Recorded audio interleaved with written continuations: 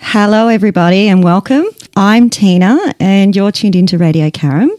On today's show, I have a special guest coming to you live from the studio. I'm super excited to be speaking with Australian musician Mark Evans, who is the current bass guitarist for the rock band Rose Tattoo, and he was also a member of one of the top grossing and greatest bands of all time, Australian hard rock band acdc. Welcome to the studio, Mark. Thank you, Tina. I'm a special guest, am I? You are. I'm usually called a special pest.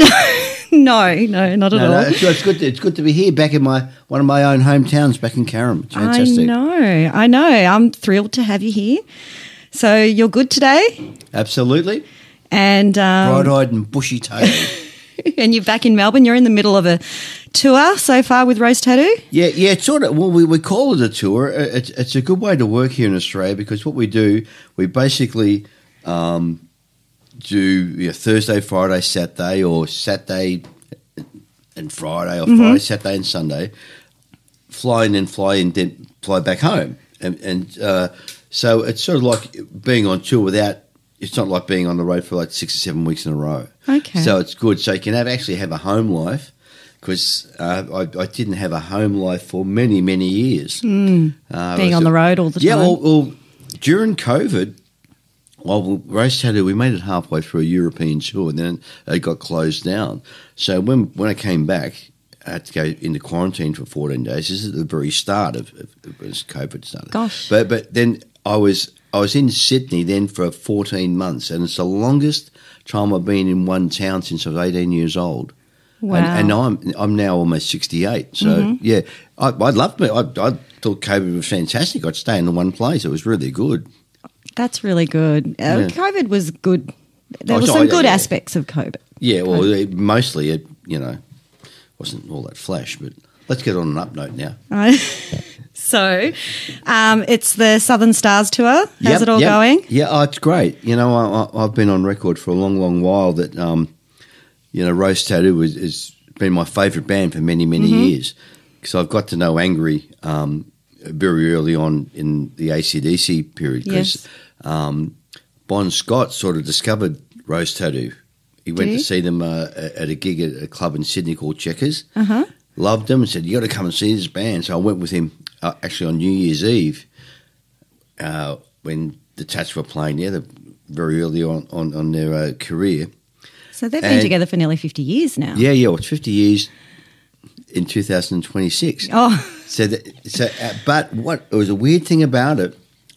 It was New Year's Eve, 1976, 77, right? That's why they just sneak into that 2026 thing. And 3 years before, at this very same club, acdc did their first gig ever. Did they? So only 3 years apart.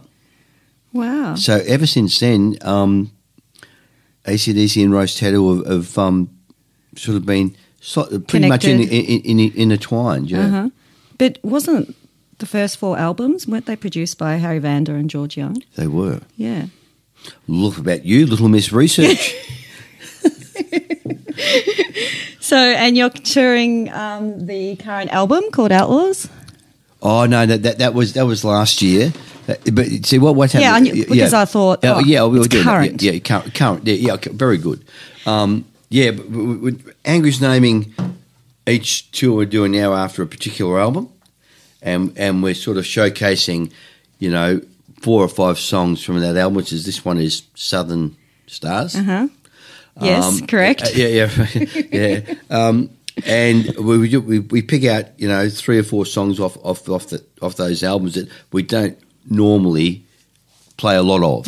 So it's a great thing. So it's a fan thing, because there's a lot of Rose Tattoo songs that don't make the cut set lists. There's probably 3 or 4 that must do. But it's good to be able to showcase songs that don't normally get played a lot live. So you've been with Rose Tattoo for nearly 7 years now. Yeah, 7 years. But you were offered the gig years ago. But you're in another band. Yeah, well, I just finished with acdc and I come back to Australia, Because initially when I finished with acdc, I came back just briefly for Mother's birthday, and I was going straight back because there was a couple of things that were likely for me to do over there, and I was going to be sharing an apartment with Bon. He said, "You've got to come back." And I'm like, "Oh, fine, I'll come back." But that didn't happen. But well, there was a couple of guys in the band, particularly Mick Cox. He's another Carlton supporter. Wanted me to get me in the band, and I said, "Oh, well, that's great." And then I spoke to the manager at the time. He said, "Oh, yeah, that'd be great. You know, fantastic. You'll have to get some tattoos." And horrified. I did want to. I saw Phil Rudd and Bon Scott get some tattoos done one time, and I was going to get some tattoos that day. I nearly passed out watching them get tattoos. Oh, wow! So I was so chicken shit. So the first thing that came into my head, so I love to be in a band, but I can't have tattoos because I'm Jewish, which is not actually true. Yeah. He said, "Why? Oh, no, I can't." Oh, it all went away. And then there's been other times you can do this, to do that, and then different things. But no, it's all come around about 7 years ago that it was the right time. And ever since then, it's been great. So, have you got a tattoo now? No way. No. Clean skin. Oh, no. I'm an absolute coward. No, that's because I was with Bon and Phil in this guy in Sydney. It was opposite the army barracks in Oxford Street, and his big sign on the face says "Painless Alex Chater." That's was his name, you know. So Bon was getting this tattoo done on his, what would you call that? His on his lower abdomen. Yeah. Well, yeah. So if he undid his jeans, you could actually see this very ornate thing. So he's getting that done, and he was like tough and wincing and all that, and there's blood going everywhere. And then Phil got one on the inside of his arms, which evidently is quite painful. And Phil's tough. He's a tough cookie too. He's like that. And then while Bon was getting them done, he said, "Oh, mate, well, why do they? Am I allowed to swear on this?" Of course you can. Yeah, okay, good. I was just checking. Bon said, "Well, why do they call you Painless Alex Chater, mate?" And he said, "Because I don't feel a fucking thing, Bon." And that was it. Yeah. So that's the reason I just don't think I'm a tattoo person. No. Fair enough. So going back to Rose Tattoo, so they've got a strong following in Germany. Yeah, Germany's really strong. The massive metal scene there. Yeah, they're huge, and there's some incredible metal bands over there, like German bands that are bigger than any other bands in the world. There's one band called Rammstein. I know. Yeah, they're them. They're incredible. And another band called Boss Uncles, which means bad uncles, like crazy bad taste uncles, right? And they do like 30 or 40,000. And Rammstein, they're like huge. Yeah. But they're all those bands tend to be really, really theatrical. Also, there's this, but yeah, there's. As far as heavy metal and hard rock goes, Germany's very, very strong for Rose Tattoo. A lot of other bands, France, Spain, it's good. So we normally do at least a tour a year. We do big festivals like Wacken, which is 80,000. That's great. That's great. So when did your love for music start? So when did it first come into your life? Like what were your parents listening to? Oh, good question. I was very, very lucky with music, is that I can never remember my first memories are based around music. I'm from a blended family. My oldest sister and my brother were from my father's first marriage, and my sister that's closest to me is from my mother's first marriage. So I was a blended family. I'm the youngest of the four. But my first memories is being in the lounge room with Laura and John putting records on, listening to Bill Haley and Elvis Presley, Jerry Lee Lewis, Fats Domino, Little Richard, Buddy Holly, all those guys, right? And just loving that music. But my mum was Sinatra through and through. She used to play some great Capital Years Sinatra, which those records today. The Rat Pack. Those Capital Years records, they're all recorded live for orchestra, and they are just some of the best recordings you'll come across. And my dad was also into Nat King Cole, like the Jazz Trio, which was fantastic, and then also things like Hank Williams and Patsy Cline. So, I've had incredible music was just in there from the start. Then Judy, my sister, nearest to me, she was the start of the Beatles. Okay. And I got exposed to the Beatles, the Stones, the Who, the Small Faces, the Kinks, all that sort of stuff. And that's how I originally got into being terminally addicted to the blues, the old blues stuff, Howlin' Wolf, Muddy Waters, all that stuff. So that's it in a nutshell. I think I was exposed to some real landmark recordings very early on, which if you can't get vibed up about music through that stuff, it's never going to do it. There's some, I can listen to those Sinatra things, those Capital Years things now, and just listen to the art in the recording of them, and they're just sublime. They're just, they're very ACDC or Rose Tattoo, but yeah, I love that. They're just brilliant recordings. They just they massage your ears. Yes, this is true. So you're an author. You wrote your own book. Can I correct you? You wrote your memoir? Oh, no. I'm a best-selling author. Yes, you are.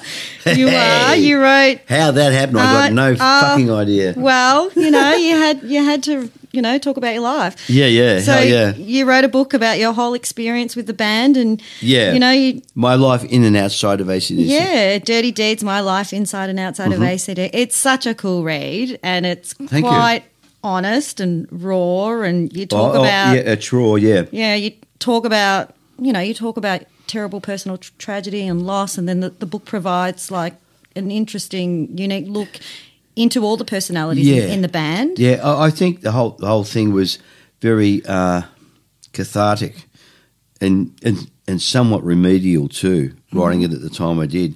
And it was cheaper than a psychiatrist. So, yeah, I get it all out.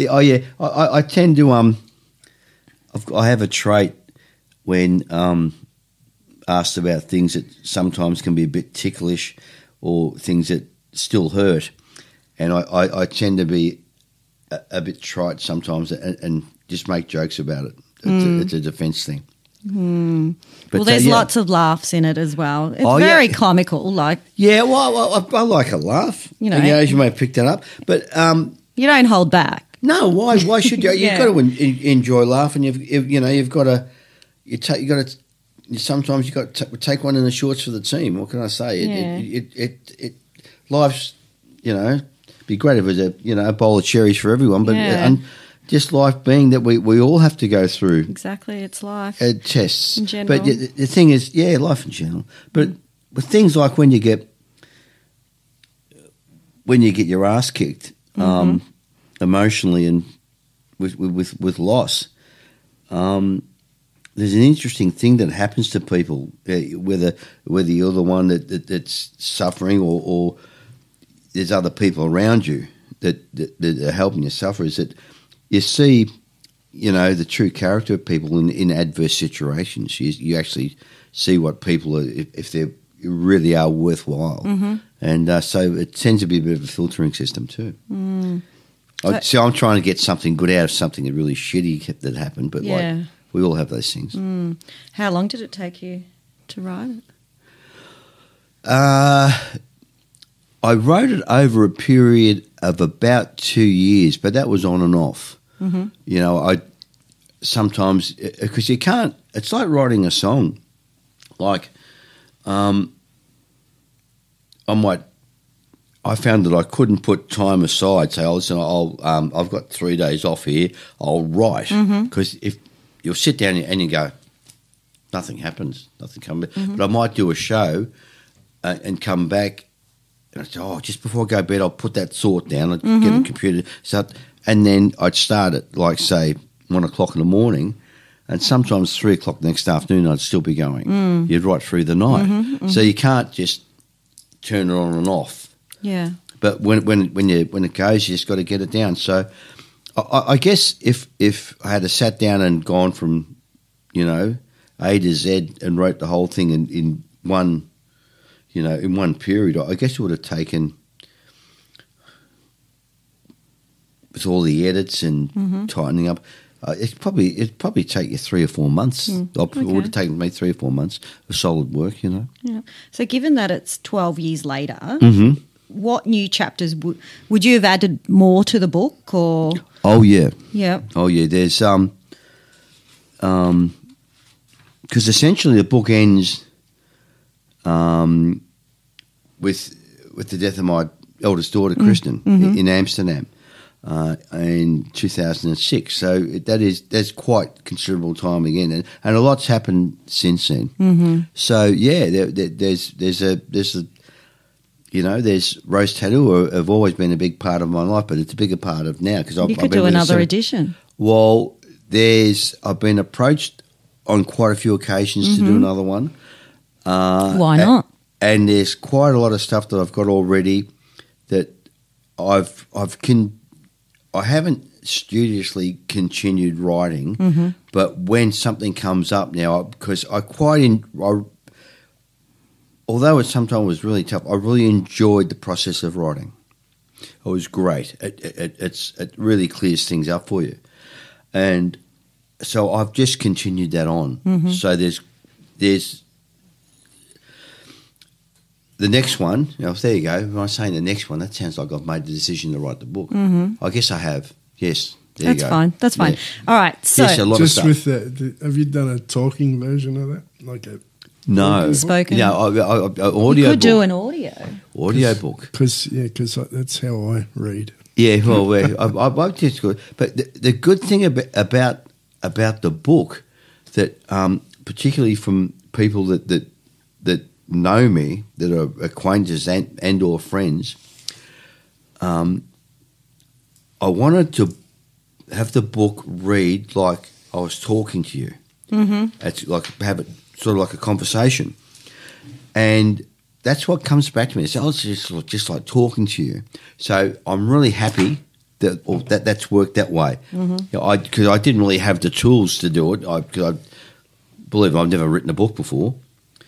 But I had a great guy called Jeff Apter who's written quite a few books. He's a great writer, and I wrote the book. Is he's not a ghostwriter. I wrote the book, but he was like, if you're making a record, it's great to have someone like George Young and Harry Vander help you, and they make the record better. Yes, and they fine tune it. Yeah, well, Jeff Apter did that for me with the book. I had it all basically it was all there, but he just went through it and made the book better. And it was so easy to work with. It was a really quite. I enjoyed the process. Yeah. Okay. So let's talk ACDC. You joined the band in 1975. You were 19 years old. I just turned 19 on March the 2nd, and I think it was March 22nd. It was a Saturday afternoon, and I just finished playing football. That was the season I was playing at St Kilda City. I'm a football nut. And I went to my local pub, which is the Station Hotel in Paran, and I ran into a guy called Steve McGrath, who I used to also play football at another club with. And he said, listen, this band I know who he'd done some part-time writing. He said, looking for a bass player. I said, yeah, great. I was a bass player, but I was a guitar player. I'm known now as a bass player, but I play guitar also.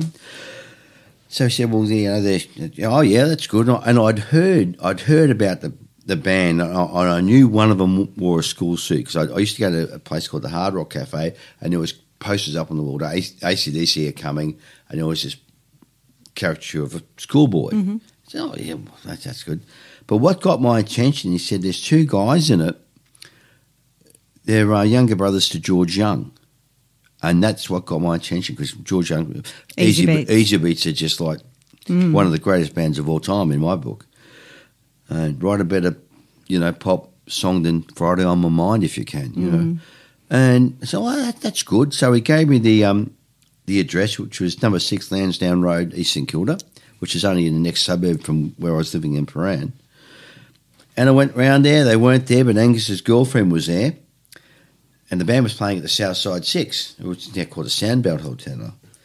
And I looked at her and I thought, this could be a really good idea, because she was just like sensational, a lovely person. And I thought, wow, this is all right. So I said, come on in. Hey, here we go.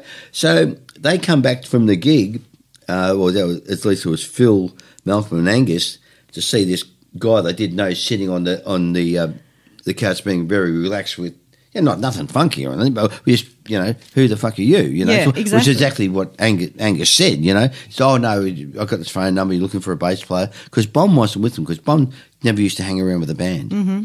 And at that stage, the band was working as a 4-piece. There was Angus was playing guitar, Malcolm was playing bass, Phil on drums and Bon. So that's how I first saw them. And the following Tuesday at my local hotel, they played at the Station Hotel. And they went on... I'd gone back the next day because they'd given me the record, learned the album, the songs. So you would audition for them as well? Yeah. Well, they said, well, learn the record, come back, and that way. And they said, well, we'll work in the Station Hotel Tuesday night. So what they said, we'll do 2 sets.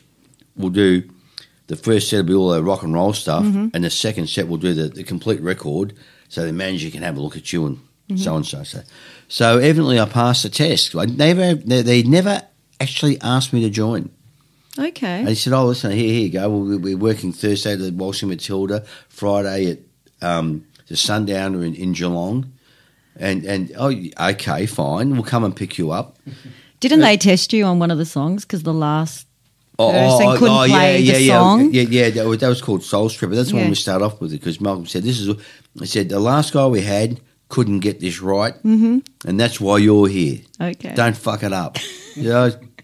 Because Malcolm could be Malcolm and Angus, when you first meet them, they can be very, very direct and very prickly, because they really, I think, that just the nature of how they've been brought up, I think they test people quite a bit. Once you're inside the tent, you're very inside, but once you're outside, you're outside. Don't get a look in. Yeah, they're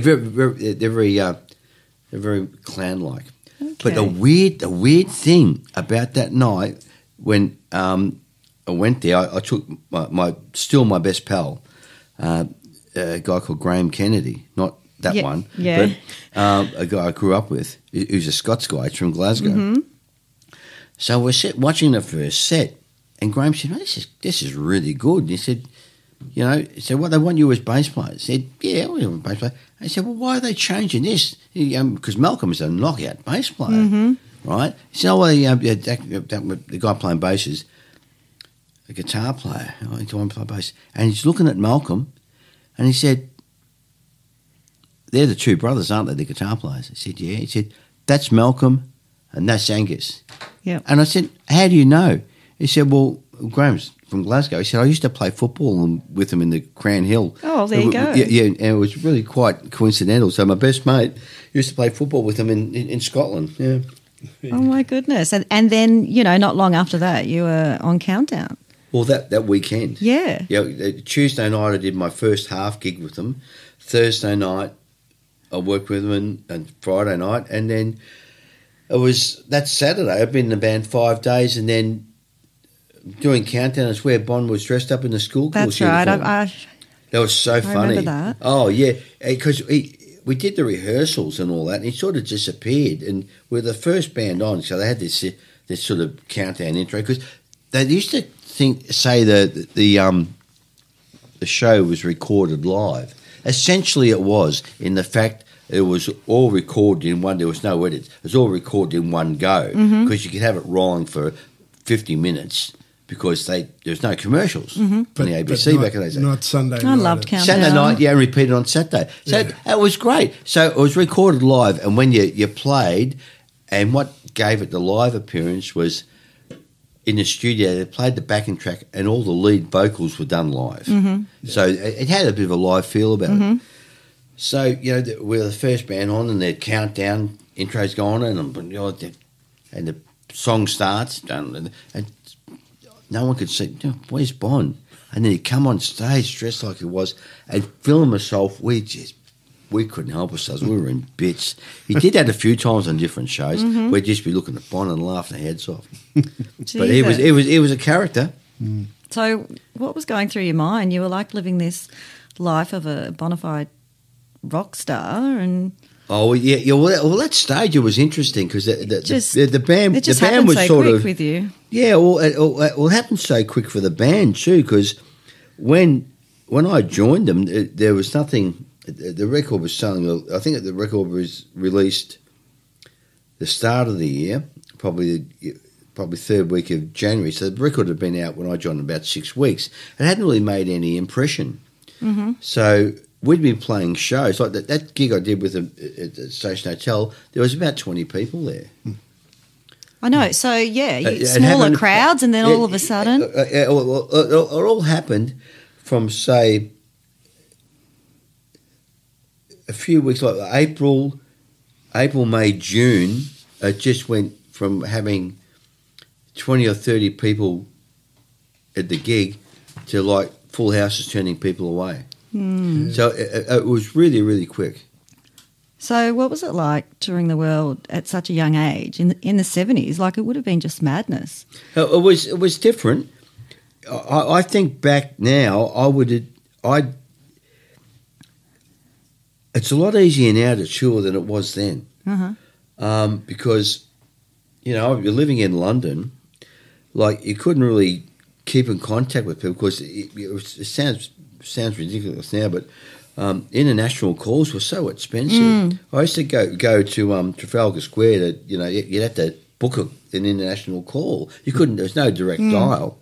So it used to cost £6 for 3 minutes, which is basically, say, $12 for a 3 minute mm-hmm. phone call. And this is back in the stage where if you walked into a pub, you'd get a beer for like 80 cents or something, So it was all very expensive, and you couldn't. I had to wait for the newspapers, the Australian newspapers, to hit the newsstands in Trafalgar Square on the following mm-hmm. Thursdays to get the football scores. Oh, really? Yeah, you go, and you go read the football scores. Oh, yeah, and you really just basically kept in touch by letters to everyone. Yeah. Wow. So it's a different time, but now I can go anywhere. Exactly. And my last time I was in Europe, May and June, I had the pleasure of having to wake up at 2:00 and 4:00 and 6:00 in the morning so I could watch Carlton get flogged. Yeah, that was fantastic. Oh well, for joy. But you can do anything now. You can just FaceTime people, and but back then you just really couldn't. It was hard to keep in contact. Or there was you used to get homesick. Yeah. So within a year, you relocated to London. Yeah. And it's interesting to see that when you moved over there, that there was a punk scene that was thriving at the time. We got there just at the start of it. Yeah. And I got to tell you, there were some god awful bands over there. They're very, very high on image, but there was that was one of the we didn't know at the time, but it turned out to be a big advantage mm-hmm. because we were put in. They didn't know what to think of you. Yeah, well, we were very much out of step to what was going on in London. Completely, we loved them with bands like around the time like Status Quo, Slade, their sensational Alex Harvey band, like that sort of stuff. Where all the punk things, they were the cool guys, right? But they literally, lots of them literally couldn't play, so they weren't all that good. The Sex Pistols, I saw them a couple mm-hmm. of times. They really had a vibe about them. Yeah. And the first record is just an absolute belter. It's great for that sort of thing. Yeah. But but it helped us because it actually was a point of difference that were sort of like a bit behind, uh-huh. and it worked well for us. What can I say? Yeah. We from playing our very first gig. was in the area where we settled in, the Hammersmith area. It was a place called the Red Cow, and I think we did that late April 1976.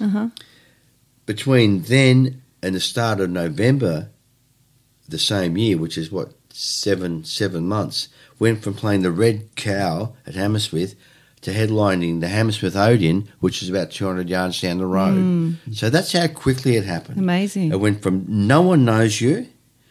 7 months later, we sold out headline Hammersmith Odeon. Yeah. And in between that, broke the attendance record at the Marquee Club twice. There was the top three were the Rolling Stones, Led Zeppelin, and Jimi Hendrix. They held the attendance records.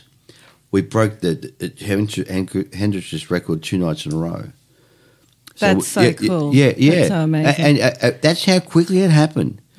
From like 7 months from going like, who the fuck are these guys, to headlining at that stage. But Hammersmith Odeon was not a big gig, but it was. I think it was sort of like a bit bigger version of what I can't know what the equivalent in Melbourne would be. Oh, like the Palais used to be. Yeah, about 2,200 or something like that.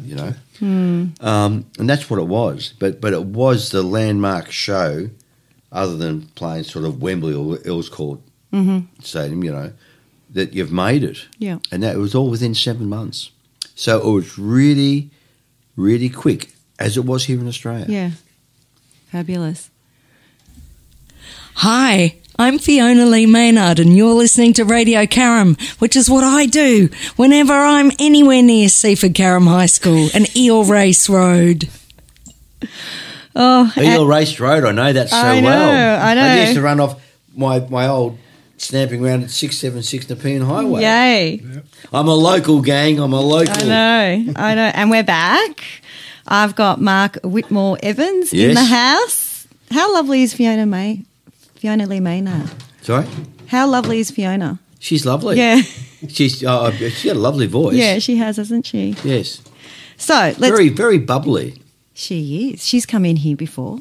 Yes. Yes. Is she is like an expat like me? Is she from around here, or she's faking it by saying Eel Race Road? No. She's not far from here. She's probably 20 minutes away from here. Yeah. Okay. So I wanted to ask: did everyone in the band know that they were going to succeed or make it big? Like I know, Angus. Yeah. I'd say, yeah. See that because I can answer this in two ways. So what I thought at the time and what I've sort of become to know, come to realise over the years. The first time I played with the band was I went there Saturday, got the record, went back Sunday and played with them in the hallway. All right. Ralph the Roadie drove me home because Ralph the Roadie, yeah, in the band's track, which was called Swivel Hips, believe it or not, because it just kept on going across the road. He drove me back to where I used to live at the Paran Hilton.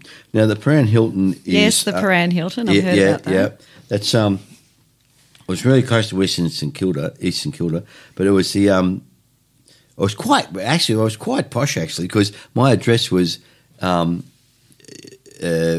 number 56, 1 Surrey Road, South Yarra. Oh, that sounds pretty flash, doesn't it? Does. Yeah, well, it was the Housing Commission flats. and we had this gang called the Surrey Road Gang. Oh, no, well, I shouldn't say that. I wasn't actually in the Surrey Road Gang. I had friends that were in the Surrey, and I was associated with some outings. And our leader was a very rambunctious guy, was 2 or 3 years older than me, whose nickname was Baby Huey. Like, you ever remember that big duck used to be? Yeah. We had Baby Huey. Later on, he changed his nickname to Chopper. It was Chopper Reed. Oh. Yeah, so it was some interesting times. Wow. Jesus. So Yeah. So was I actually ran into him a couple of times later on. There was some interesting nights out with him. At Bojangles? Do you know the story about Bojangles? No, with Chopper. Yeah. Go on, tell us. Well, I was there with two of my mates from Rose Tattoo with Mick Cox and Ian Rylands, and I could see Chopper. Mm-hmm. You know, I never knew him as Chopper, right? So we're there at Bojangles, and we got there about after the show, about midnight, and as soon as the DJ saw it was Ian and Mick, they started playing Rose Tattoo songs and the ACDC songs, doing all the normal bullshit. And Chopper was at the end of the bar, and I was watching him. I thought, oh, well, go say hello to him. So anyway, they put some tats on. He kept bopping away there. And I just went, hey, Huey, how you doing? He looked at me a funny look. He went, hey, yeah, I'm good.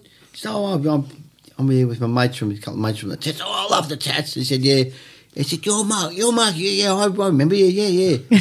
You used to play footy and you're from the Commission Flats. Yeah, that's me. Oh, how you doing, all that? And he used to have a funny habit of standing there and moving one. How in depth can I get with you? I'll tell you. I don't mind. You can cut it out anyway. No, that's okay. Right. I don't mind. You say what you want to say. So he's standing there and he was very uncomfortable like that, and because he's moving around, and he was known amongst a couple of to have an absolutely perennial version of crabs, right? Oh my goodness! So he'd be scratching and all that, scratch right? that like itch. That. So yeah, like that. And I said, listen, don't tell me your dibs and dabs still playing up, you know? No, it's not that. It's my 410 shotty. It's giving me a problem. I had a 410 shotgun down the side of my pants. Goodness! So anyway, while it went on for, and then Mick disappeared with a couple of people that were, can I say transgender, and I was a bit worried about Mick. I couldn't find him anywhere, so we left and went home. So Ian and myself wake up the next morning and we find out it's on the news that someone's been shot at the back of Bojangles. Oh, my goodness. And we've gone, oh, no, there's no Mick, couldn't find him.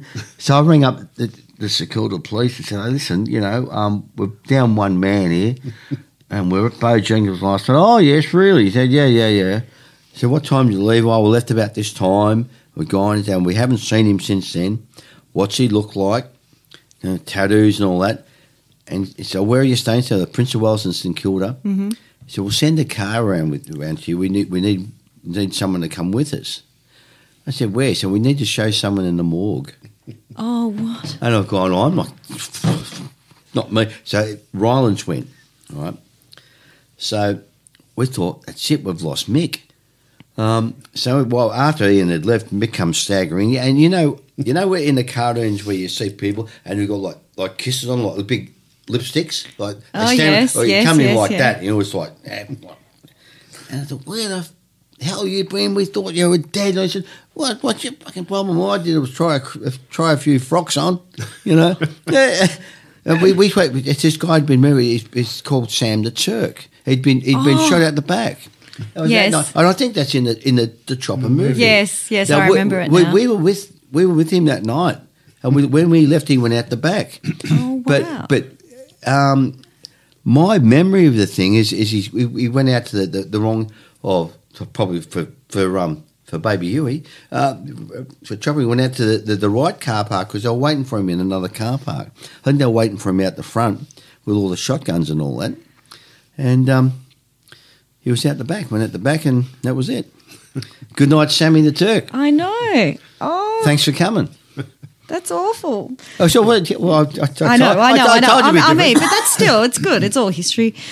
So going back to ACDC, was George always the mentor of the band? Like it was common knowledge sort of that it was Malcolm's band, but was George always the influencer because it was the older brother? That's what I was going to say. It's always been Malcolm's band. Yeah.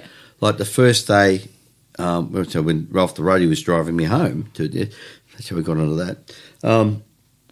We just got out of the car at the van. He said, okay, listen. He said, I think it's going to go really well for you here. He said, I think you're in. I said, oh, good. He said, but I said, I'll give you some friendly advice. He said, I'll tell you two things. It's Malcolm's band, and And the second thing, he said, we're going to be in England by April next year. No, we're going to be in England 12 months from now. And I went, fantastic, thank you. You would have said, listen, it's Malcolm's band and we're going to be playing a gig on the moon in 12 months. Yeah. You know, And you would have believed it. Yeah, I would have believed it. Anyway, and I said to Graham a few months ago, they said they're going to be in England in 12 months. You kidding me, right? That's not going to happen. And it didn't. We went, it was 12 months and 3 days. Yeah. They missed by 3, they're only 3 days off. There you go. So Close to Malcolm was very driven, as was Angus. And the band was very confident. And we were, you know, we're pretty sure it was going to work. I don't think anyone would have thought it'd work. I'd still be here 50 years later talking about it. But, yeah, it was... with Angus and Malcolm, see, it wasn't like just putting a band together and say, oh, we'll put a band together, we'll try and get a lineup together, and maybe 3 or 6 months we'll try and see if we can play some gigs, right? It wasn't that. Because they've had George to use as a blueprint, George was in possibly the biggest band in Australia, right? That's normal to them. So they said, we'll put a band together and we'll record an album with George. So it was all those years of trying to find people, and once they got the lineup right, it just went bang. Yeah. So their starting point could have been like a high water level for band that had been together for 3 or 4 years. So there was, you know, it wasn't easy, but it was you know.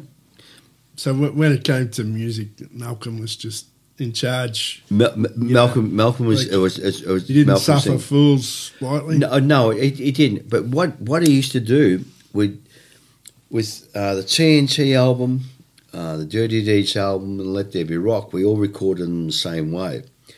All the songs would be written and recorded during that 2-week period. Yeah, I was going to ask about that next, actually. Yeah. It was. We go in, and Phil and myself might have heard 1 or 2 of the riffs, but nothing had been written in. All the backing tracks had been written and recorded in the first week, and the second week was for solos and vocals and all that and mixing. So all those albums were done in a 2-week period. Each one. You must have been and we tight. put it together, and usually the first 1 or 2 tracks or takes of it would have it, but they're all written in the studio. Okay. And so people would say, oh man, that the band sounds just like the record, because there's nothing added. There might be some hand claps or some percussion. They'd say, oh, listen, you know, it just sounds, the band sounds exactly like the record. Well, it was, because basically it was a band playing live in the studio. Yeah. So did they impose like a certain way of doing things? No, you were left to your own devices to, you know, just play as you did. But think you might get some direction from play. But Malcolm would say, particularly with the T.N.T. album, he said, he'd show you the chords. This is how a song's going to go, and he'd run the feel a bit to get it going. He said, well, this one's going to be our street fighting man, or this one's going to be our brown sugar, or this one's going to be our jumping Jack Flash. You know, he used those as a blueprint. And plus he had George and Harry then, and George took me under his wing too. George like Malcolm, George and Malcolm are both, oh, there you go. I don't know what it is when I talk about the guys in ACDC and George and Bon. I tend to speak in the present tense. I don't quite know why I do that. Maybe because they're all sort of still very evident. I don't know. But, you know, George took me under his wing, and he's just a knockout. I don't play bass anything like George, but he was just... we got very different styles. I'm very, very direct, and he's very notey and sort of bouncy sort of stuff, which is great. He's more like a bass player, like a soul bass player, like, you know, like a Motown sort of stuff. Yeah. Right.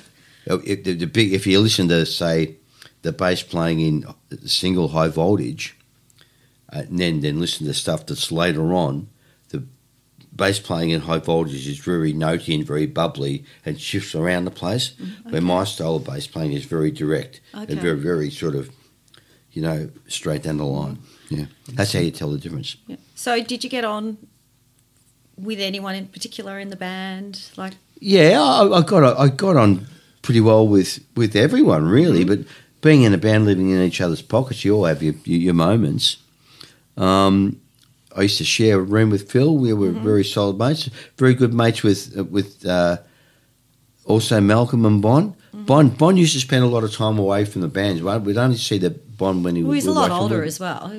There you go. When I joined the band, I was 19. He was 29, and I couldn't. I'm working the band with a 29-year-old. Yeah. What the fuck, you know? He was that. We say, "Where's the old man?" He was the old man. Yeah. You know? And then once he palled up with a lady in London, an old flame of his from Adelaide called Silver. We used to call him Rod and Britt, because they used to have the same jackets and the same hairstyles. Rod Stewart and Britt Eklund. They were Rod and Britt, Oh, yeah. So, and it's somewhat disparaging manner. I'll get you a cold one. Yeah, yeah, that's all right. That's cool. We're having Melbourne Bitter here. Yeah. Hang On the house. Cheers, everyone. Cheers. So I did read that you and Bon got on pretty well. Yeah, you we did. praise him as a kind man. Yeah, he's very generous. Generous to a fault. He would give you the shirt off his back. He's just he had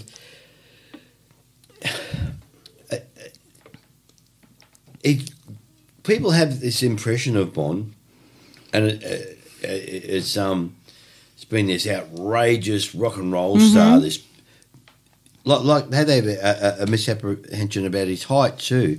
When people first meet Bon, or if they even recognised him, they'd be surprised about his height, because I used to be in bars everywhere in Europe, you know, all through the UK. Once we got to know him, people come and say, "Geez, your mate looks like Bon Scott."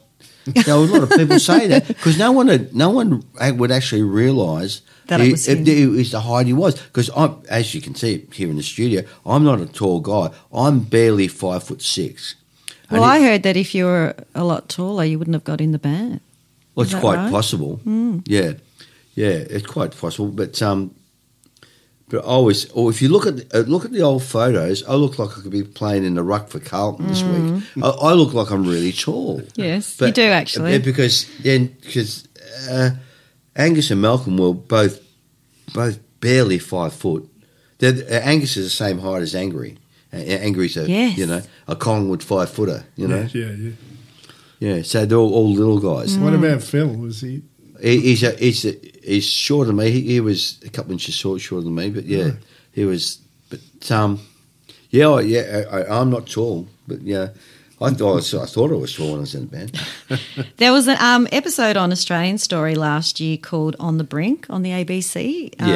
Did you catch that at all? It was about Bon Scott. Refresh me. It was all, family and friends got together and opened up on him, opened up about Bon, and Bon's brother just wanted to do this one story, and then that was it. He was never going to ever speak about him ever again. Oh, is that the one with Derek on it? His brother Derek. Yes. Yes.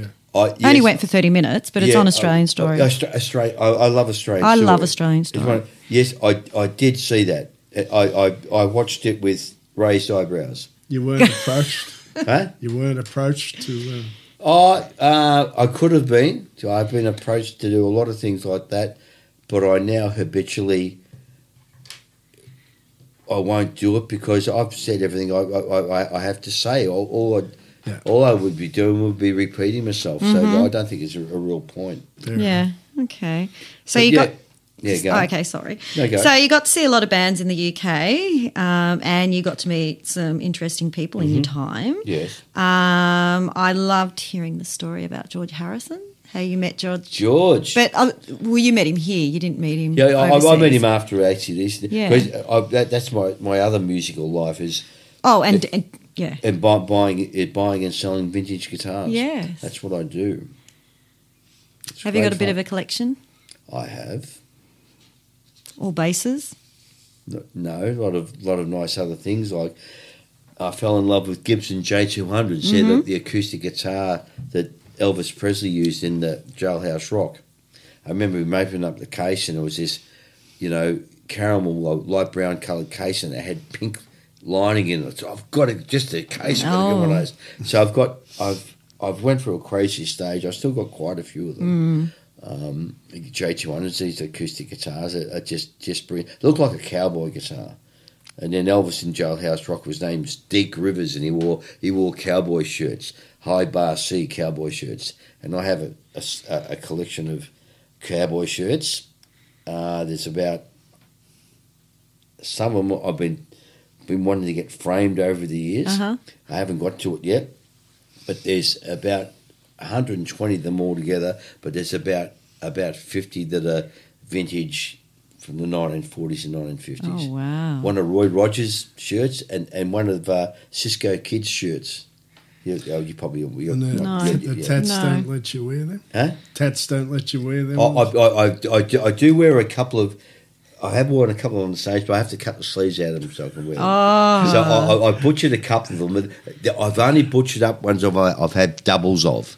Okay. But actually, I guess standard stage apparel for the tats over the years has been like a biker's vest with a rose tattoo patch on it. Yeah. And I've just got my new patch last week. I got the old one was worn out, so I've got a new. Well, there was a few patches awarded during the week, and I got a new one. Nice. They're very. I should have bought it in because it's really happening. It's just a very heavy black denim vest, but with the biker's patch on the back. So you're playing Saturday night at Burvale. I know. Yeah. Is that near Ferntree Gully or? It's Nunawanning, I think. Nunawanning. No, because my brother said, because he lives in Ferntree Gully, and he said that. I heard that they were. Yeah. Oh, well, you probably heard us from Ferntree Gully. You probably did. Ferntree Gully's another one. I just spent quite a time there. Gully. I used to get pie-eyed in the middle pub in Ferntree Gully. Oh my goodness! What about the Pier Hotel Frankston? Have you played? Oh yeah. What was it called? It was 21st Century. That's the one. Oh, yes. Yeah. The revolving dance floor. I used to call it a revolting dance floor. Oh, man, you used to see and the Grand across the road. Yeah. Oh yeah. The Vines. Yeah. As opposed to the Pines. Yes. Anyway. All those pubs and the South Side Six. Yeah. And it's the Sandring Hotel, the Men's Home Trannies. Hotel. Oh, yeah. Trannies, that's Trannies. Friday night trannies. With Transformers. Yeah. If I were Friday night trannies. Well, there was derbies in Caulfield I thought you might have been, frocking up on a Friday night. And the Chevron on a Tuesday night. Chevron. I've punched my way in and out of that place many times. Okay. So, tell me, is there any favourite songs that you liked playing in that period, in that early period when you were in ACDC? Oh, you mean ACDC songs? Yeah, a fave? Yeah. Overdose. It's called. I think it's called Overdose on You. It's on Let There Be Rock. Okay. Yeah. To me, and this is purely my opinion, yes, and I'm biased. I sort of think Let There Be Rock's the first real AC/DC album. It just sounds like the band. There was really good albums before, like High Voltage, T.N.T, Dirty Deeds, but the Let There Be Rock album was called after we come back from the UK the first time. Okay. And to me, that's where the band really stepped up. And then there's a run of Let There Be Rock, Power Rage and Highway to Hell. And I was uninvolved in Let There Be Rock, a little bit of Power Rage, but not much. Mm-hmm. But I reckon Let There Be Rock, Power Rage and Highway to Hell, those three records are about as good a three-record run than any band's done. They're just all just great records for their thing, you know. I had a bloke on my show, and his favourite all-time AC/DC songs Ain't No Fun. But When There Be a Millionaire. Yeah. That's another cracker. Yeah, I think I get messed up with what songs are on what album? Because they've been mixed up for all the nationals. I think that's off Dirty Deeds. Yeah. I love that song. We never played that song live. Really? Never played that song. And strangely enough, Long Way to the Top, when I was with the band, we only played that, I don't know, maybe a couple of dozen times. Okay. And it disappeared out of the set. I don't know if it's ever been done since then. And that's probably, for Australia, it's probably one of the most iconic words tattoo. Oh, sorry. There you go. Transposed, yeah. I get the bands mixed up. Yeah. One of the most iconic ACDC songs. Yeah. All right. Yeah. Memorable gig Memorable gigs. or favourite venue that you've played at. Memorable gigs. We were employed during school holidays, would have been the winter school, like by June, July holidays, 1975, to play 4 lunchtime concerts in the Miss Melbourne store in the city, the Myers. Right? And we're going to play a half-hour show Tuesday, Wednesday, Thursday, Friday. Right? And they played for, at the time, I remember how much we got for it, and it was an astronomical amount of money for the time. I just could not believe it. And it was like, how good is this? And we're still going to be doing gigs at night. So we had to hire a whole production, stage gear, everything. So it's static there for 4 days. Okay. So Michael Branch, he said, this is what we're going to do. I said, you kidding me? He said, no. And he was just laughing. He was trying to say, this is going to be great, guys. What are you talking about? And then he said, we're booked for 4 days. They've paid us.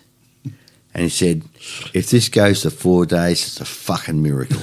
And he said, oh, right, okay. So anyway, we'll do it. So we get changed out the back and they come out. And Brownie's come in and he's rubbing his hands like it was a 5-year-old kid at Christmas. He said, won't make it past the first song. And he said, no. So we used to start with T.N.T, so the band used to go boom, boom, boom, like that. We got the boom out, and it was just like this human wave, a human tsunami of 13 and 14-year-old girls surged over. That's it. Bon had to. We all had to take off and run. I ran out the back and hid in the change rooms. Bon got chased. It was in Burke Street. He ended up chased out of the building into Lonsdale Street, and he caught a tram back to where we were staying at the Freeway Gardens. It was in North Melbourne. He lost his T-shirt. He had his jeans on and one shoe. Oh my! It was like it was just this giant rolling mall of young girls. It literally went up straight over the top of us, and that was it. We didn't even get the first. Bond didn't strike a blow. He didn't say it. He didn't open his mouth. Did you go back the next day? No, gone. All the girls wiped the whole thing. They stole everything out of the place. Did they? Oh, they wiped the place out and said, "Oh, we don't really need you tomorrow." And Michael had the newspaper gave. He said, "Oh, it's not." Won't make it through the first song, and we got boom, dum, bum, bum, bum. That was it. You got paid though. Yeah, we got paid. Money's in the back. Oh yeah, yeah, that's great. So anyway, you do a lot with ACDC events heaps. still, and you do like a Bon Scott spoken word, or like you do Bonfest. What's Bonfest? Bonfest is a started off about 20 years ago in Kirriemuir, which is in near Perth in Scotland. It's up in between Dundee and Aberdeen. I know this so much. I spend quite a bit of time in Scotland. I have relatives in Edinburgh. And, it's to celebrate Bon Scott in Bon Scott's birthplace. And it started about 20 years ago. It's got bigger and bigger and bigger. And then I got involved with it when they decided they wanted to put a statue up of Bon. Oh. Because Kirriemuir is a beautiful little... It's not a city. It's virtually like a village. I don't know how many people live in Kirriemuir, but I'd be surprised if it's any more than 10,000, right? It's this beautiful place. And... The thing that they were known for before being the birthplace of Bon, in in the city square, and the city square is tiny. It's just virtually a junction of 3 different roads. There's a statue of Peter Pan because the story of Peter Pan was written by a guy called J.M. Barrie, who is also from Kirrimuir. Yes. So there's got Peter Pan in the city centre, and you walk out maybe 150 metres out, and there's a statue of Bond. So Bond's like Peter Pan too, because he doesn't get any older. You know, yeah, it's great. But it's put Kirrimuir on the map. It celebrates all things Bond. Once, and the reason I got involved, there was this statue. I don't think it's happened too often before. The statue was completely funded by fans. Oh, that's the amazing. fans paid for it. So when it round the bottom, everyone has donated. They're noted on the statue. That's amazing. Yeah, and so that's why I got involved with it. I was supposed to, this is what we're doing, and I had the proofs to unveil the statue. It would have been in, I think, I could be wrong, maybe 10 years ago? Yeah, around about that. Yeah, a while ago. And he's got a statue in Fremantle as well. Yeah. He's got one in Fremantle. One in Fremantle's a bit different. It is. Yeah. Who's that statue of?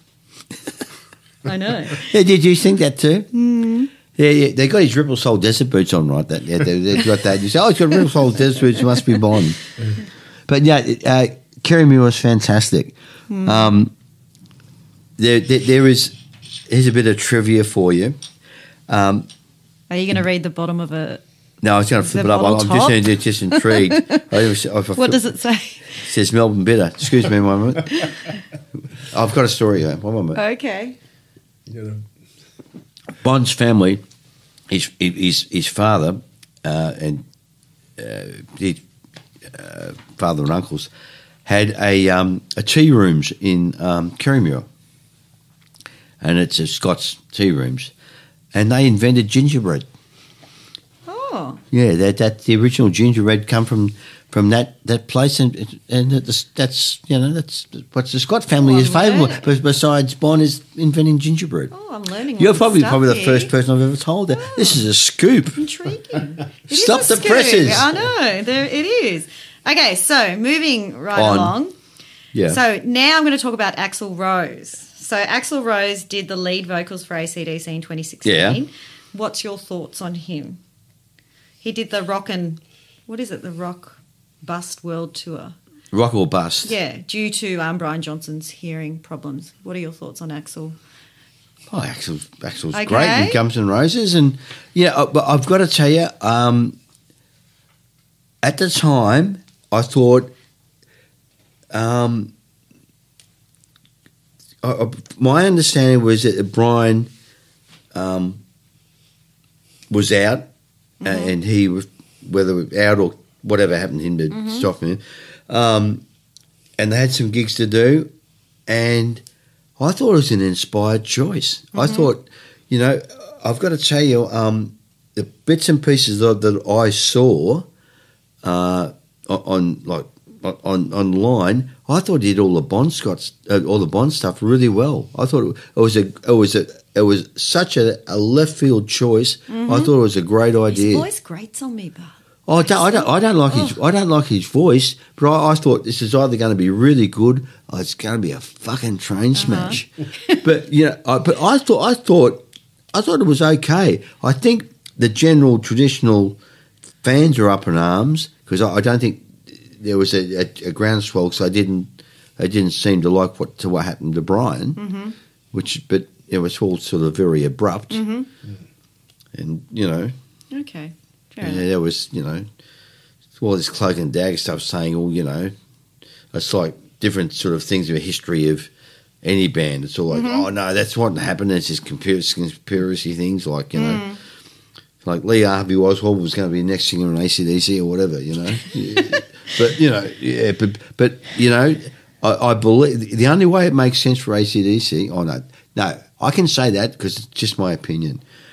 I reckon it'd be great if they did one more tour and had the lineup of Brian, Phil, Cliff, Stevie, and Angus, because that's the closest you're going to get to the back and back lineup, which is accepted as the worldwide lineup.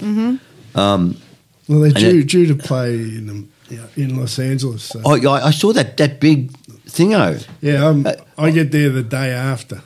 Oh, yeah, good time. Don't like AC/DC, huh? Yeah, no, I love it, but I'm just saying maybe they'll play a show afterwards. Well, if they're going to, maybe, but I'm surprised that I would be surprised if they don't do some more shows. I think they but I would think it being such a big deal, the first show in maybe 7 or 8 years, I would think it would be part of their contract with that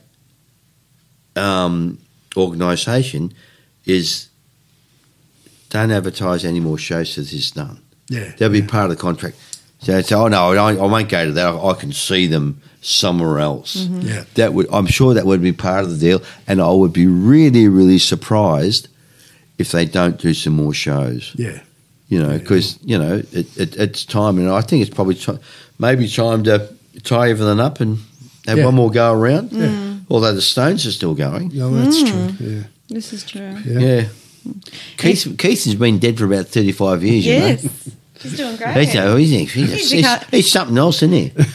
Mate, I saw a thing on Facebook. It was, the other day. It was Keith Richards with 2 of his daughters. Yeah, he had twins, didn't he? I don't know, but they're gorgeous looking daughters. And he said, "Please clean up the world."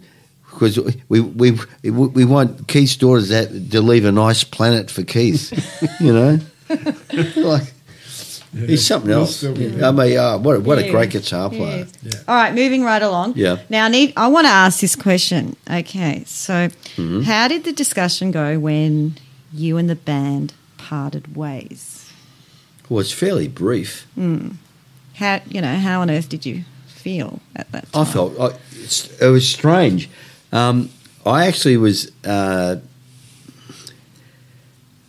shocked. No, because I knew it was relieved. No, relieved. Yes. I knew it was coming because what happened? The guys threw a 21st birthday party for me in a German beer cellar in London, which was great. And then one of the crew had a bit to drink, and his brother was along with him. And who I knew, and they all had a bit to drink. And Scotty said, "Oh, so I've got to go to the toilet like that." And I started talking to his brother, or a friend, a really close friend. And he said to me, "It seems to be going really well here. You're partying the band." I said, "Yeah." He said, "So how come you're leaving?" I said, "Well, I don't. That's the first I've heard of it." Yeah. And then Scotty come out and said, "Listen, hey, what's this about? I'm leaving the band." And Scotty sort of broke down. So we walked out and we went to the speakeasy. So I left my 21st birthday party. Yeah. So that was nothing was said at all. Like a bit like when you first started. Yeah. Well, yeah. So that was it. So I was like. I didn't know what to do, so I thought I'd probably gone, And then we went and did some more gigs, and nothing was said. Yeah, okay. And then, I mean, there would be tensions in a band. There was a lot of tension at that time. It's impossible not to have tension within a band. Well, that band, there was a lot of tension around that band anyway, because that was around the time when Dirty Deeds was released. In England, we're doing a tour for Dirty Deeds. The American record company Atlantic weren't happy with Dirty Deeds. They refused to release it and knocked it back. We'd lost the deal in America, and they were hell bent on. They basically said, "You've got to replace the singer." They said, "Singer." They wanted to be out, But it wasn't going to happen. And actually, when after it all went down, Michael Browning, the manager at the time, said, "Listen, when Angus and Malcolm gave me the call and said they wanted to change bass players. He said, we've got something to speak to about. He said, I thought they were going to tell me they were going to change Bon, right? But anyway, I got called to a meeting, and I was walking. The meeting was Angus and Malcolm's apartment they had in Notting Hill Gate. I was with Phil and walking around, and I said, "Hey, listen, mate, this is not good." And he said, he said, "What do you know?" I said, "Well, I know a lot." I said, "I know I'm gone." He said, "Yeah, well, you are." I said, "I wish it was any different." And then we sat down, and Michael Ray said, "Listen, Mark, this meeting has been drawn mainly about you. The guys want to change bass players." I said, "Well, it's up to them. If the guys want to do that, well, that's what they do." And Malcolm said, yeah, it's nothing personal. We just want to get a bass player who can sing. I went, I can sing. So, yeah. So breaking in a song and singing a Frank Sinatra song. Because no one ever asked to sing backing vocals. I can sing. I've done backing vocals in the other band I've been in. But, and then Bon was just looking at the floor and shaking his head, and Phil was like, fuck this, and Angus didn't really say anything. Angus and Malcolm were little guys, and they were on the couch together, and they were like stuck on this couch, they were like compressed, like what's going to happen, you know? So I actually knew it was coming. But it was awful at the time because the band, I must say, it meant everything to me. But it was not an easy band to work in. Okay. Yeah, pretty grueling. Yeah, pretty grueling, and it was tiring.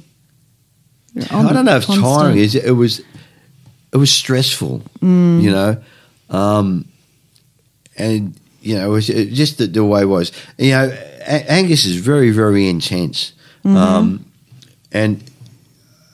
you know, I think he is never backed off 1 inch when he's playing. He could be sick as a dog, right? And he just goes out and just leaves. I've seen him coming off stage, throwing up, almost passing out, right? And he just leaves everything out there. And he gives it all. You will not find a more committed performer anywhere that I've seen. And I think he expects maybe the same from. Very easy. I think it would be easy. I think if Angus's mindset to look at other people in a band and think, oh, they're not pulling their weight. You know, that's probably Oh, sorry. Okay. I was just going to say, like, I loved hearing that you when you did leave the band, you booked a flight, you know, back home, and you just made it in time to surprise your mother for her birthday, like you said earlier on. Like, I thought that was sweet. Yeah, that's right. Well, I came back for 2 weeks because it coincided with my mother's birthday, which is May the 2nd, and she was still living in the Crown Hilton. And, so I went back there, and so, you know, and it was so strange because I was obviously pretty worn out and stressed out at the time because I knocked on the door, and although she wasn't expecting me, she opened the door and looked at me, and she didn't. Obviously, I saw a look on her face because I had all my hair cut off. So I used to have really long hair.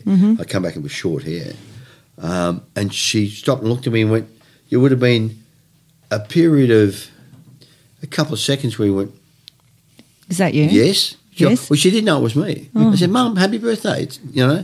And she, she goes, "Oh, well, Mark, so what? What's happened?" You know. So I'm just back. You know. But and she said, she sat down and she started crying. I said, "Oh, Mum, that's okay." She said, "I'm happy." I said, "It's not that bad." They said, "You look absolutely awful." I said, "Thank you. I'll be on my way now. Thanks, Mum."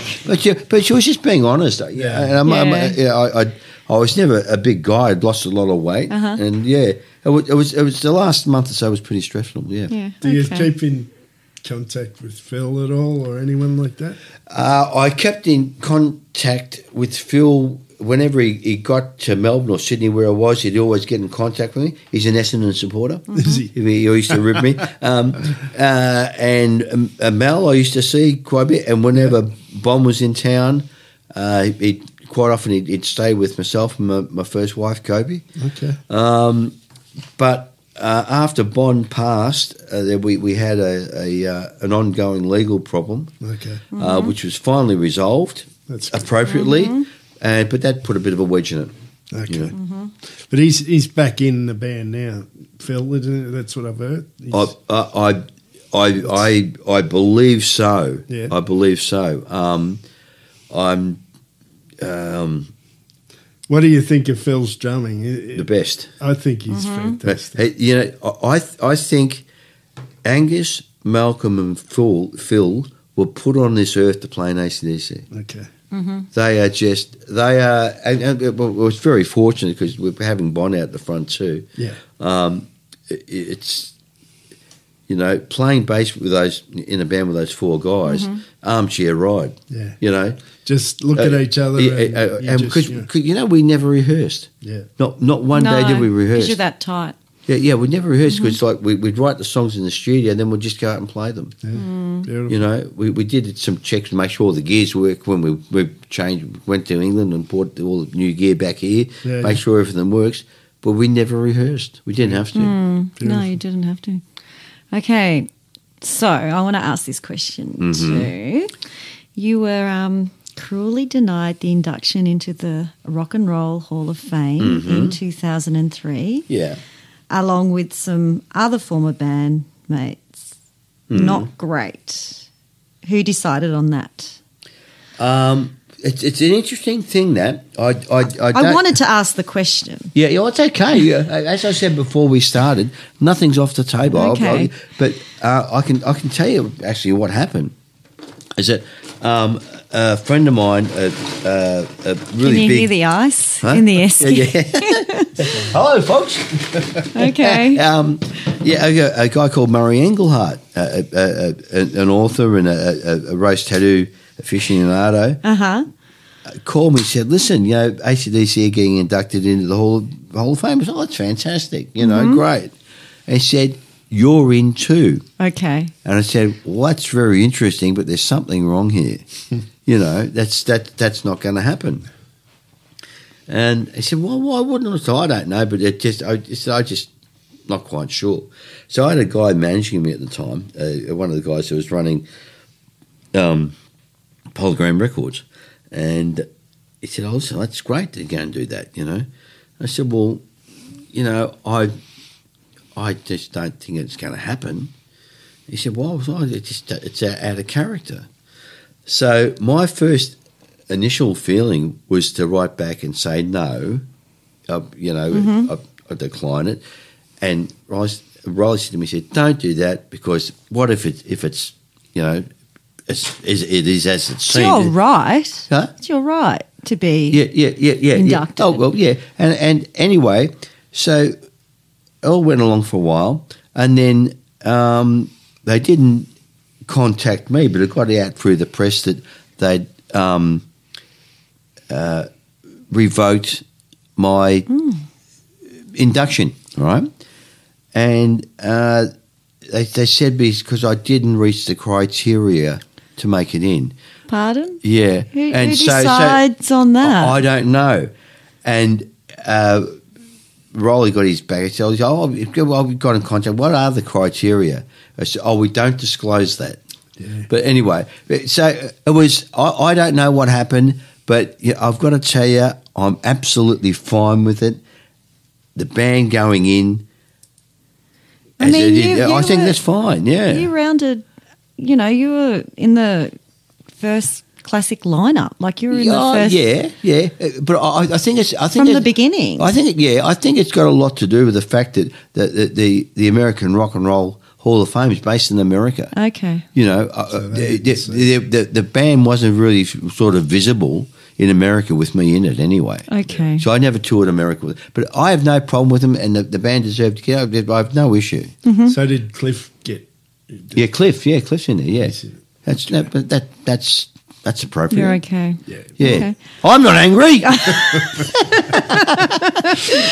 Okay, so what were your thoughts when you first saw Brian Johnson play? Like, Oh, that was strange. You know, especially when you've only heard Bond sing. Yeah. Well, that was a Back in Black tour. I was in Sydney at the Music Bowl. The Music Bowl. Yeah, that was the ones with they did the before Angels Sydney. and Swanee.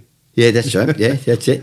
Yeah. And so I was at the Sydney one. It was the third time they tried to do it because I was washed out for 2 days, Okay. and it was just a little bit odd hearing the songs, and particularly the Bond songs, and Bond's not singing. Yeah, it was a bit but I found it on the night a little bit difficult, but the conclusion I came to with all that was that if I found it difficult just listening to the songs one night, Angus and Malcolm and Phil and Cliff had gone and rehearsed all the stuff, found a new singer, and they're facing up to that every night and doing it. And I got to tell you, I got all the respect in the world for them for doing that. You know, I don't know if I would. I can't think of a band that has so successfully replaced such an important member of the band, and the band is then, because Highway to Hell was double platinum in the States. That's a big album, you know. Yeah. And then bang, new singer, and then it's gone in, and I still think. They got it right. Yeah. Well, with Back in Black, I think it's still in America. It's the second highest album ever. The Thrill is the only album. Is it? And in America, acdc sell more back catalogue records than the Beatles. And I tell you, if you beat the Beatles into second place on something, I've got to tell you, to put the Beatles in the silver medal position, that's pretty handy. You know, that wouldn't be happening too many times. Yeah. So it was difficult. It was just a shit of a thing to happen. But with Bond, you know, it's such a weird thing. I don't know if it's more sort of evident in me over the years or what, but you know, a lot of people, you know, used to, you know, Bond, because Bond had a pretty full dance card. You know, he was very active in a lot of areas, and he just lived for the moment. And I remember people saying, "Oh, if he died tomorrow, man, he's had a full life." You know, he used to give it a good working out. You know, but he was, you know, he could be, along with other people, some people like good mates of mine, like say with Ian Rylands from X and Rose Tattoo, and Mick Cox from Rose Tattoo. Sometimes they could be their own worst enemies, you know. And if and I don't want to sound all like it's love and hearts here, but I just wish Bond cared about himself as much as he cared about other people, because he just did so much and showed so much generosity and kindness to people. He should have left a little bit over for himself, but he just really, was Okay. There you go. Don't suppose you ever went to Bond and said, "Listen, I've got a song here. We should write together." You know? Yeah. I threw some ideas into the pot, but the guy that you would throw the ideas to would be Malcolm. Okay. Yeah. But I thought Bond wrote a lot of the songs. But Bond wrote a lot of lyrics. Okay. Okay. He played a bit of guitar. Yeah. But he was mainly the lyric guy. Okay. Yeah. Okay. Any ideas or any grooves or feels or whatever would Go to essentially come from Angus and Malcolm. Okay. So after you left the band, what did you do after that? So you've got back into another band, like it was about an Australian band called Finch, and we did a couple of albums with that and signed to an American record company. But it was a good band, and it was the songs were really good, but we were signed to a record deal with to the same, or CBS, used to be CBS Australia, which was Dragon, and Air Supply, and the guy who produced them was a guy called Peter Dawkins, who was fantastic at like that Middle Road and Dragon, and some of the Dragon records. I love they are fantastic. Like Mark Hunter. But that was a great band. Oh, but Paul Hewson. Yeah, Wrote great guys. Yeah. And live they were sensational. Yeah. But they sounded very different live to how the records were. The records were really, all the rough rock and roll edges were knocked off from that, and the records were almost middle of the road. Yeah. The same thing happened with Finch, you know, and we end up being called Contraband because there was another Finch in America. You're in many bands. Yeah, and so anyway, we'd go out and we built up a really big live following, all the pub gigs all through Australia with Finch Contraband. And everyone's waiting for the first album to come out. The first album did well, but the second album we had like a half hit. We had like a top 10 hit with it was like a country thing called Where Were You? But the album didn't sound like the band. So when all the people who really loved the band live bought the record, they'd say, What's this? What's this?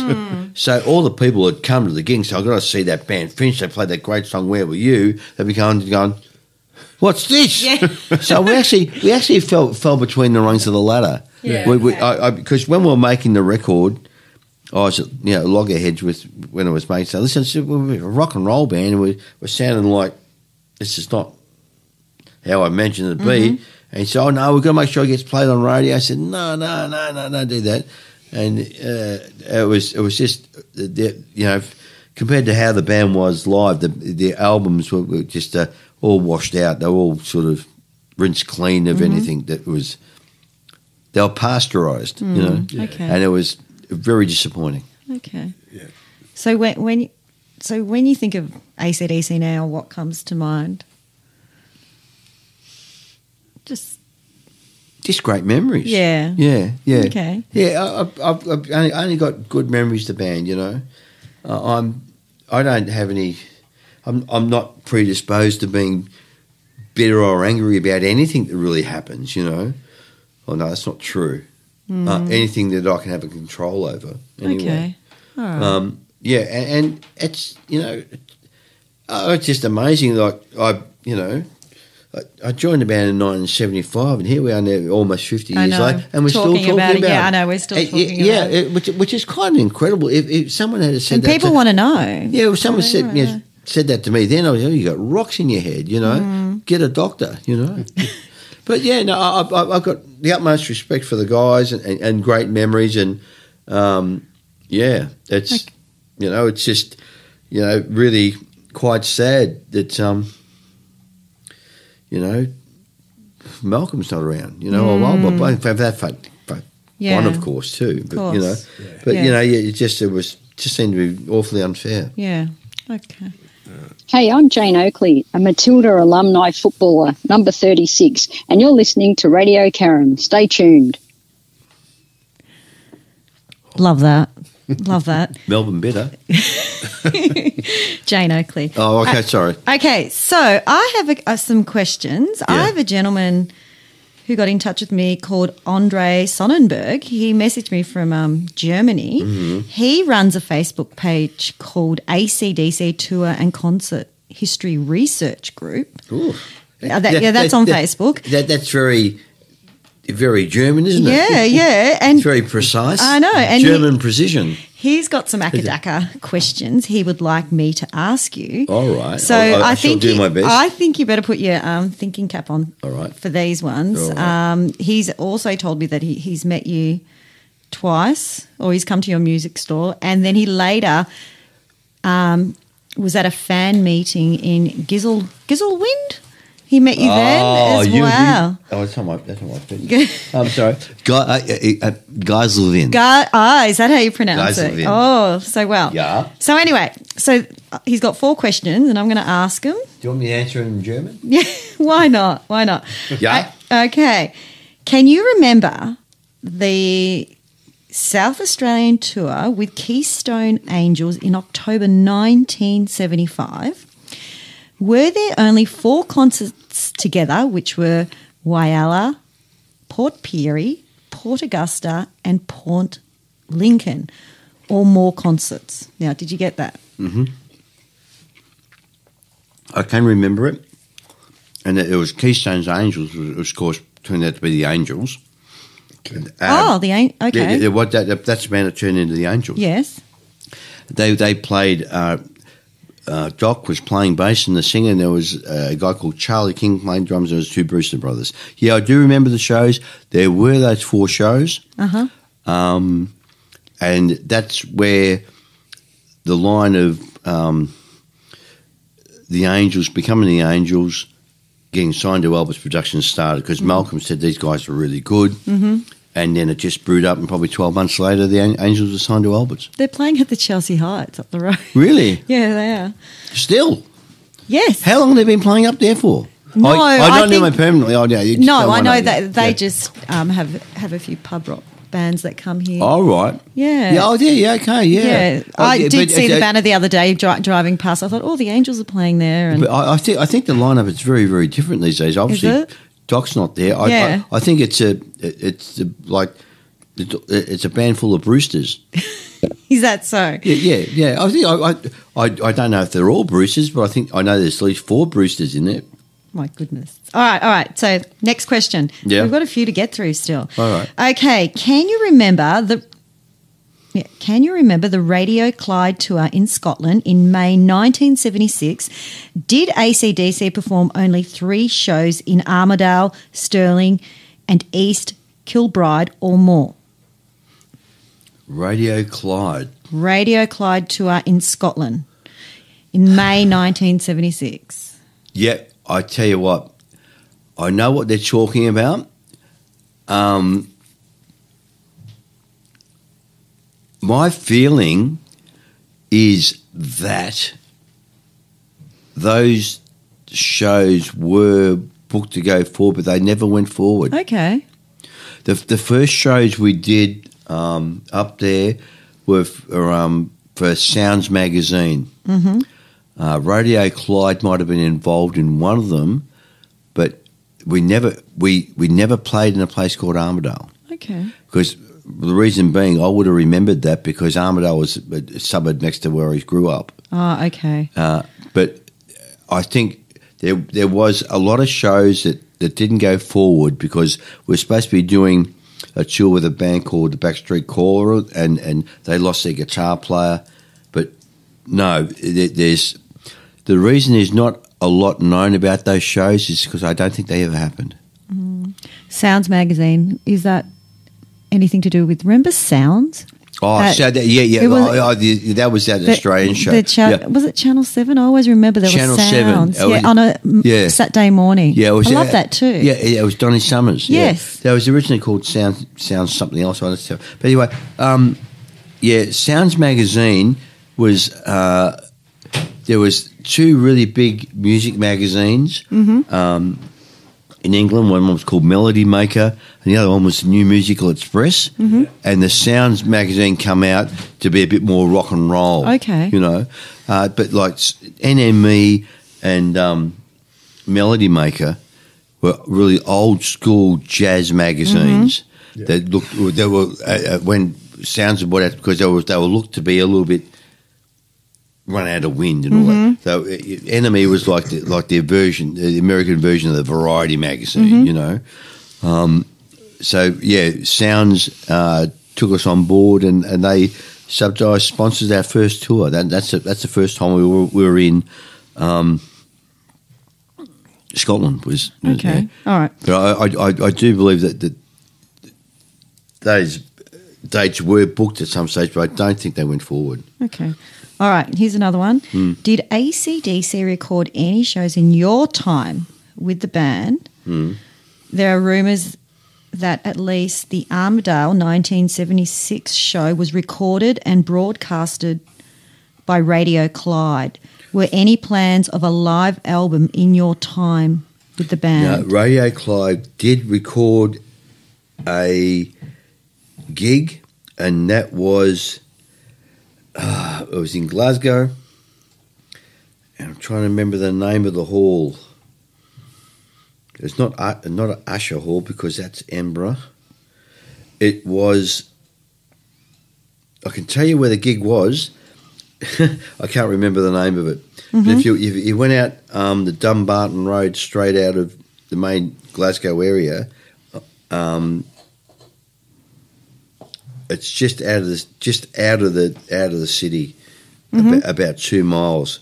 Sucky Hall Street in the Dumbarton Road. Okay. And there you go. And on the corner there was a pub called the Red Hoose. Okay. And it's spelled HOOSE. Oh, the Red Hoose. I went in there and I was the tallest guy in the bar. Oh, for God's sake. Okay, another one. Yep. Okay. Ever heard of the story that you couldn't play bass in Moe at Town Hall in 1975 and instead a local bass player stepped in? Sandy Clark was his name. Can you remember this? No. No. Okay. False. But then again, if I wasn't there playing bass, I wouldn't remember it, would I? No, I don't. No, I don't know. I've never heard that one before. Okay. That's a new one on me. Oh. I don't.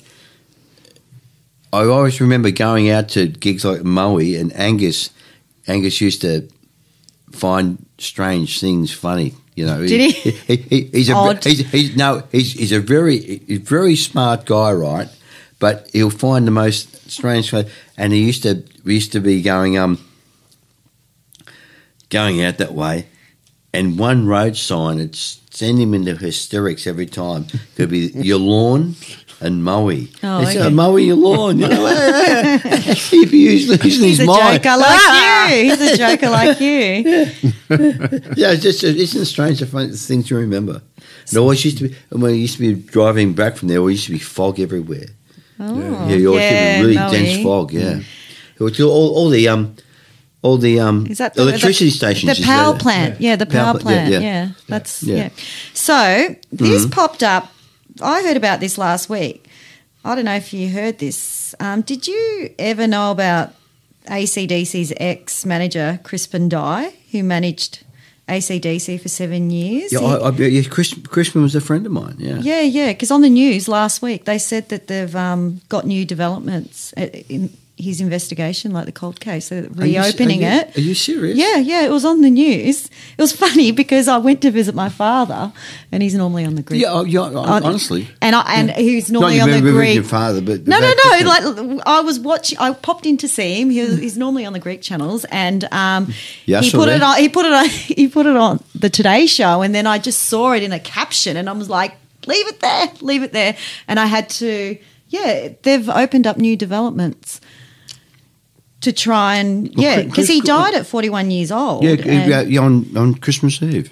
Crispin and was he just released an album. He's a country and western singer. Yeah. Crispin was he was a really good friend of mine. I went into music publishing for quite a number of years, from late 70s to the mid 80s, and he was my boss at Chapel Music. Okay. I got to know him really well. Yeah. He used to have, his stage name was Chris Dye. Yes. And he was a really good singer.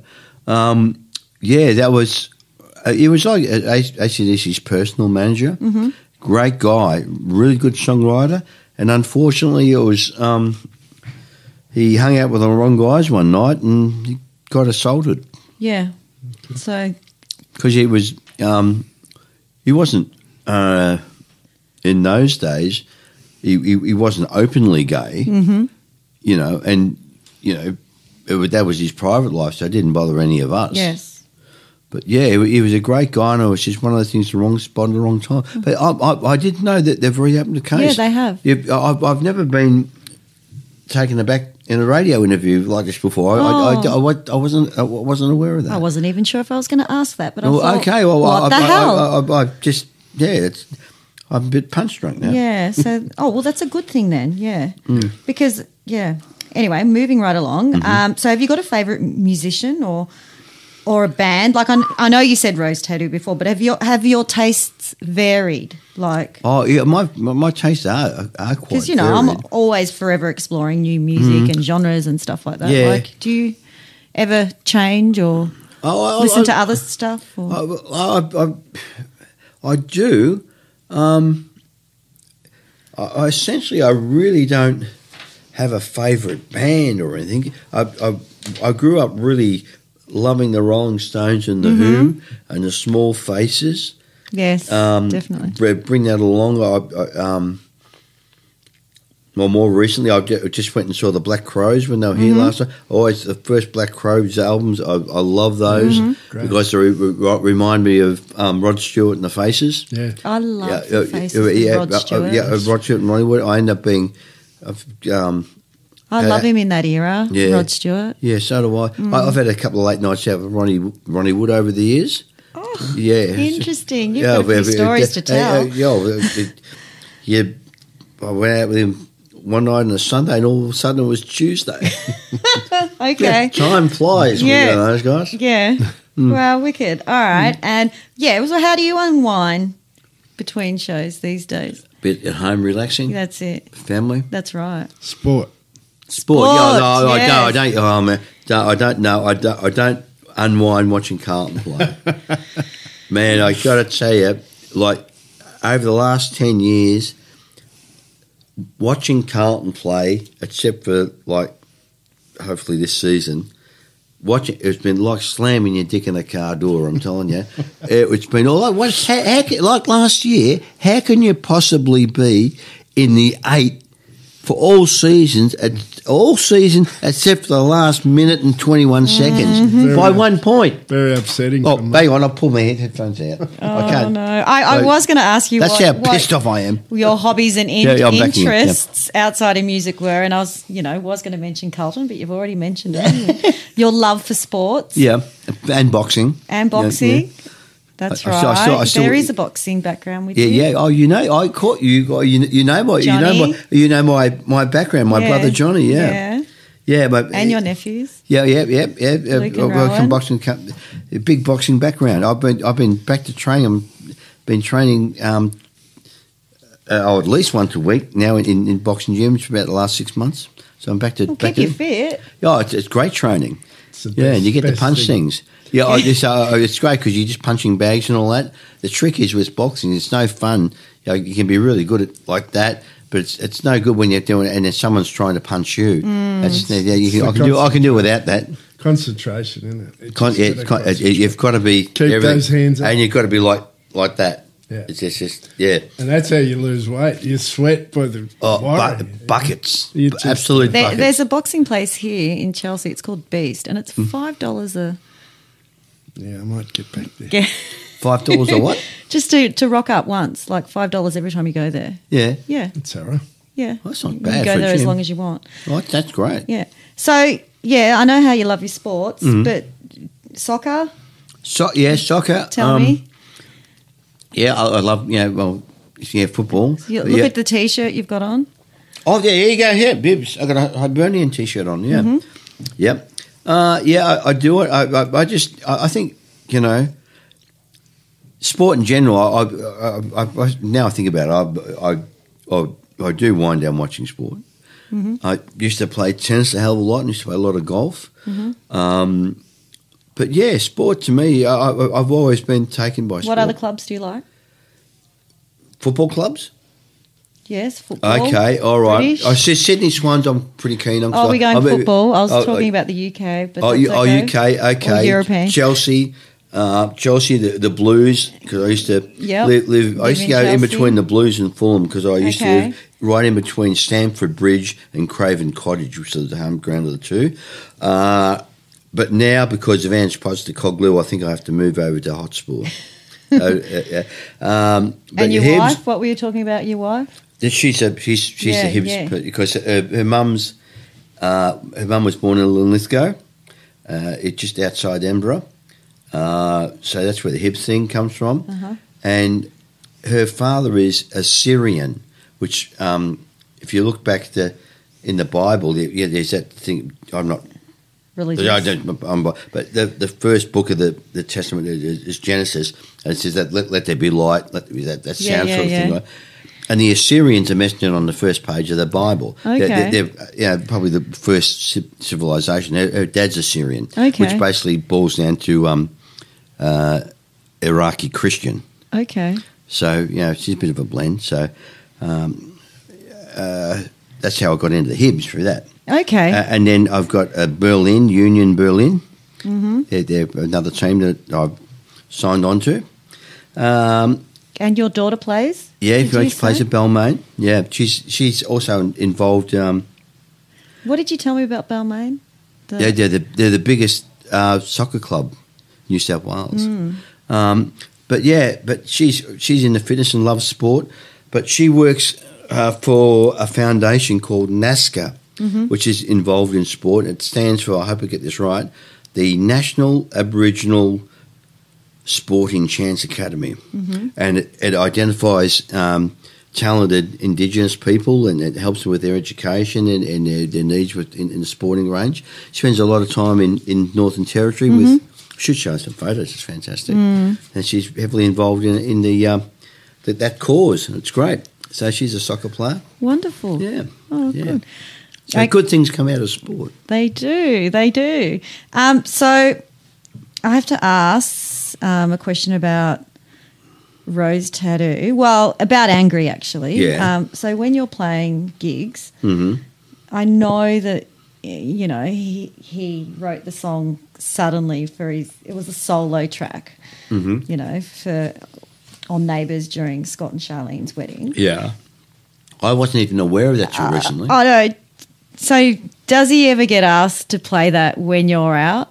No, never. I know. I mean, I just wanted to ask. Like, It's too tough to ask. do you reckon? No, because he's, Can't ask him. I didn't even know about that. Didn't you? No. No. Okay. He's ballad. He's What about It was from a TV show or something. yeah, it played on Neighbours. It was Neighbours, there you during go. Scott and Charlene's wedding, but Scott, I know nothing about that. you probably went in the country.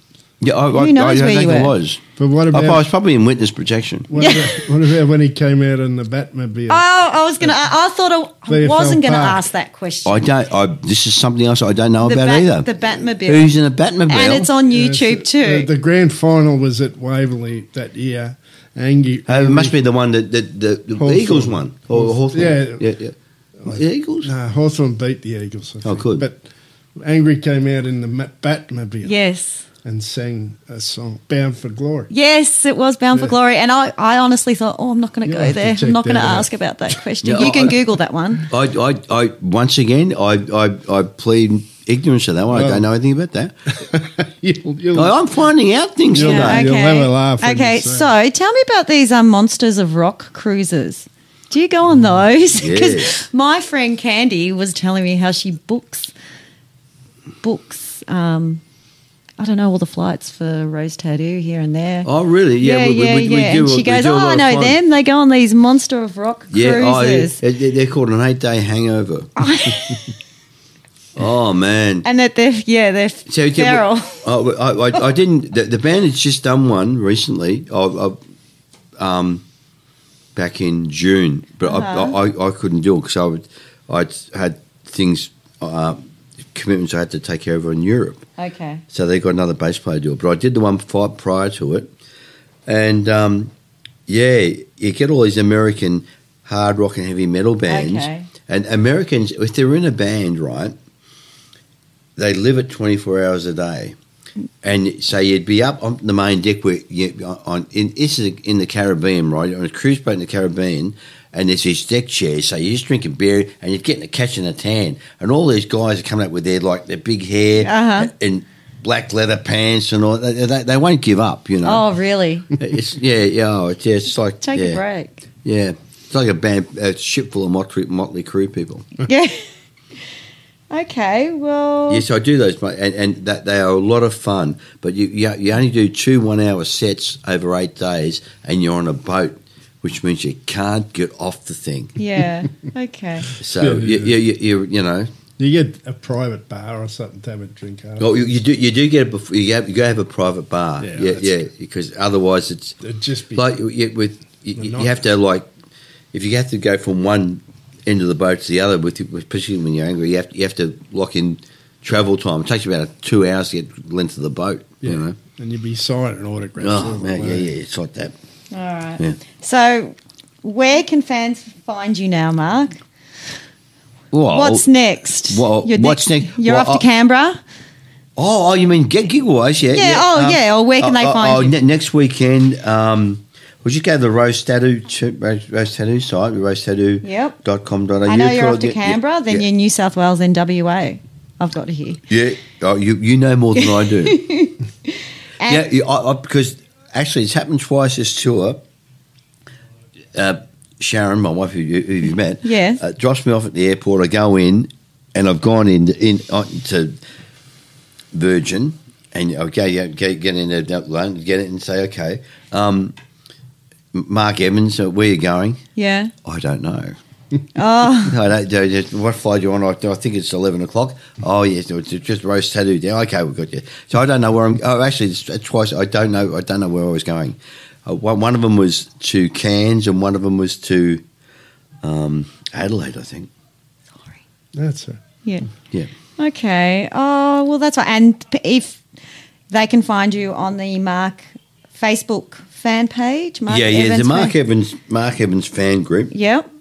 And there's also I've got a personal page which is Mark Evans. Yeah. And then there's another one I had to start off because once they get to 5,000 people, that's the most you can have on. So I've started off a new page which is Mark Evans TFFT. Okay. Where you can join up to that because all the same stuff goes on both pages. Okay, great. But now I had to, they closed me down when I got 5,000 friends. Okay. Oh, okay. Yeah, okay. Happens all the time. Yep, okay. I'm not close to that yet. So, Mark, you have had quite the career and you're still living your best life. I want to thank you for coming into the studio here at Radio Carrum. You know, you're sharing all your amazing stories with us and been a pleasure. Really stretching my musical knowledge. You know, it's been it's been a real treat. I don't quite know how to take that. So thank you so much for coming. It's probably been my longest interview I've had. It is. Really? Yeah. We have been going for a while, haven't we? We have. I think it's been, nearly 2 hours. Nearly 2 hours. Wow. So, how much are you getting paid for this? You got the beer and the I'll get the beer and pizza already. I'm sorry. Yeah. I'm enjoying a Melbourne bitter right now. That's it. So all the best with everything, and you've been wonderful. So thank you again. My pleasure.